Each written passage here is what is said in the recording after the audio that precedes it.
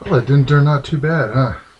Not bad for coming out of the sea bag after 10 years, and what an honor to put it on. Here it is, not even 5 o'clock in the morning, getting ready to leave for Calvert High School and doing a ceremony. I really hope this thing came out good.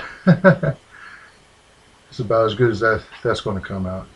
Anyway, I remember the sew line on the back of the cap being on the back.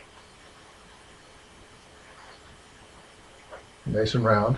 No wings here. I don't care about that. What you see in like some of the McHale's Navy thing, and that's about it. Not too bad. The top is kind of tight, but hey, at least it's tight up there, not down here. This is not bad at all. Looking good. Looking good. Love it. I would do it all the time if I could.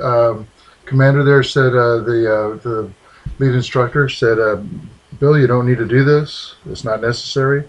Well, you know, all the cadets are dressing up, the commander's dressing up, and why the heck, being retired military, why shouldn't I dress up?